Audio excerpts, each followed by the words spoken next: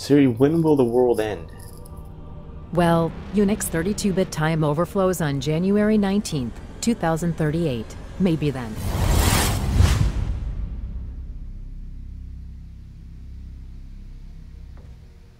Solemn events are before us and are yet to transpire into its full force.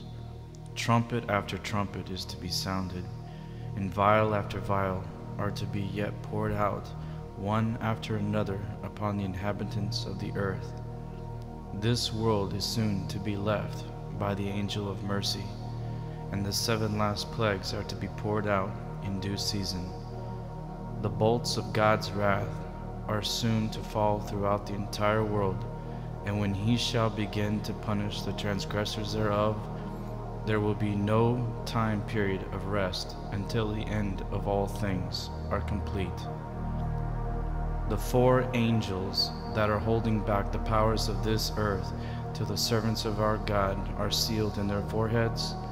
They are strictly at work. The nations of the world are eager for conflict, but they are held in check by the angels of God. When this restraining power is completely removed, there will be a time of trouble and anguish for all, a fiery trial and test that will enter the lives of those who are living in the last days.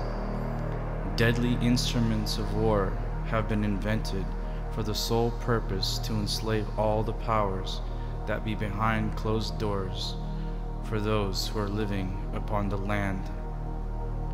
All who have not the Spirit of truth will unite under the leadership of these satanic powers and agencies that exist in the world today. But they are to be kept under control till the time shall come for the great battle of Armageddon. Soon the whole world will be involved in ruin. The angels of the Lord are now restraining the winds of strife, that they may not blow upon the land until the world shall be warned of its coming doom, which many who have the truth are shrinking into fears of persecution and the perils to come.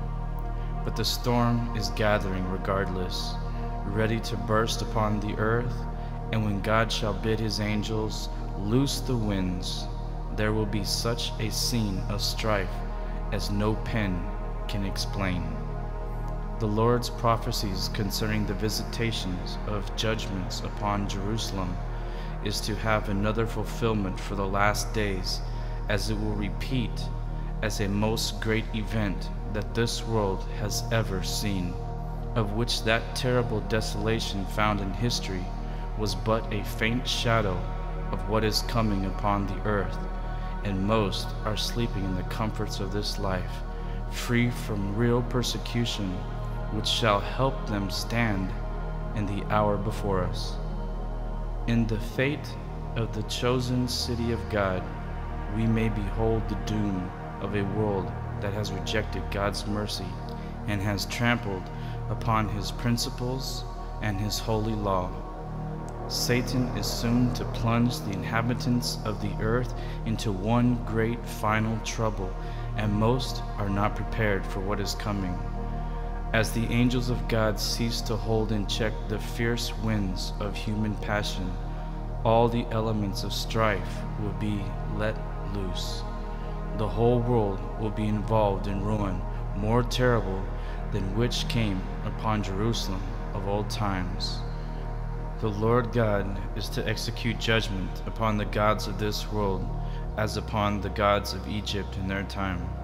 With fire and flood and plagues and earthquakes, he will spoil the whole land, as many worship these gods till this day.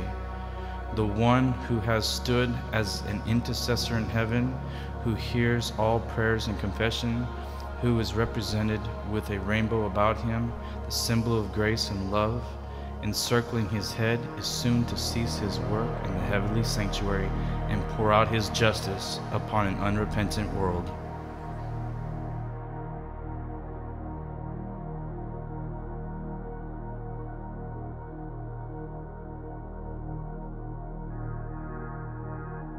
Concerns growing tonight because the toads are multiplying and they can cause harm to young children and pets.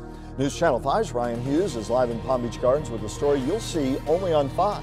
Ryan.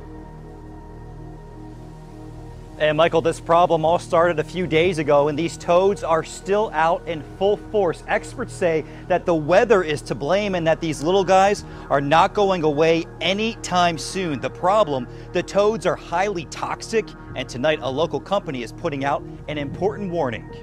I just see a massive amount of toads or frogs just everywhere. Toxic toads swarming swimming pools, sidewalks in the street outside Jenny Quash's home. You can't even walk through the grass without stepping on one. They're covering people's driveways. Jenny and her son tiptoeing through their yard inside the Mirabella at Marisol community in Palm Beach Gardens. The sudden outbreak started a few days ago.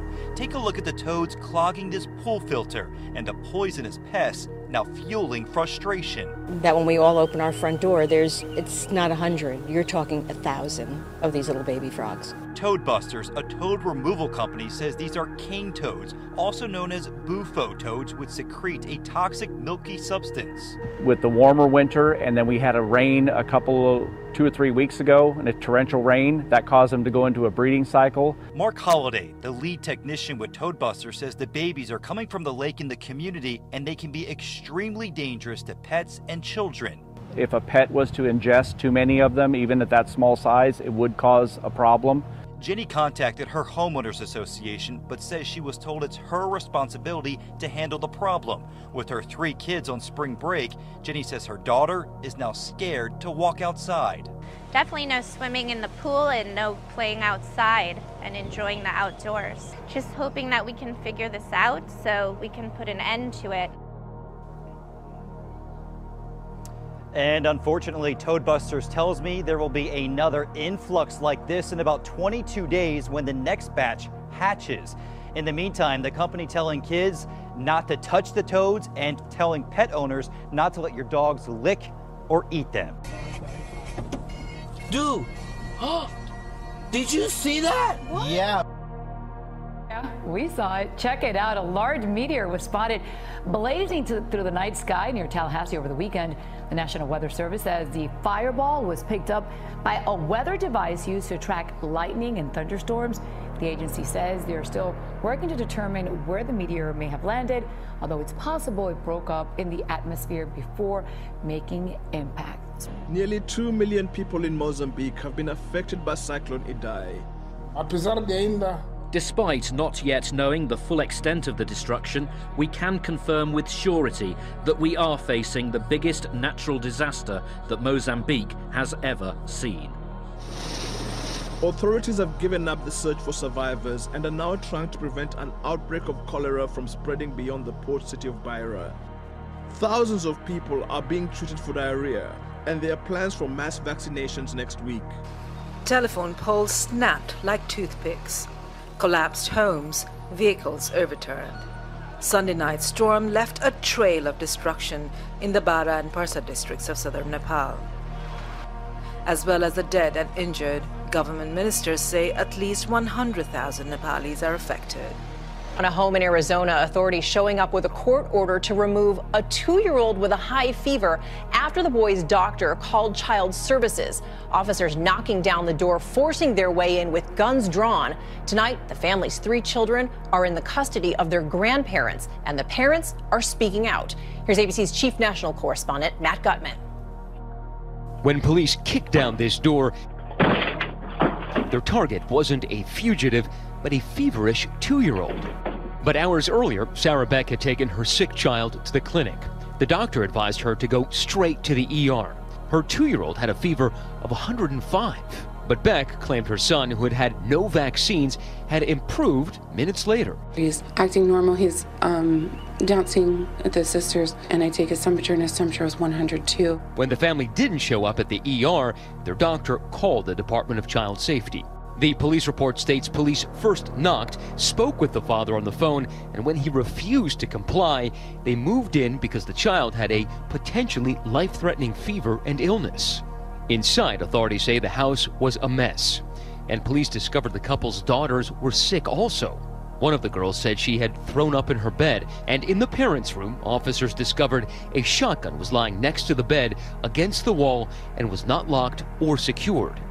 Police and Child Services say that when this happened back in February, there was a present danger to the well-being of that 2-year-old that required immediate medical attention. Now the family and some lawmakers are saying they went too far.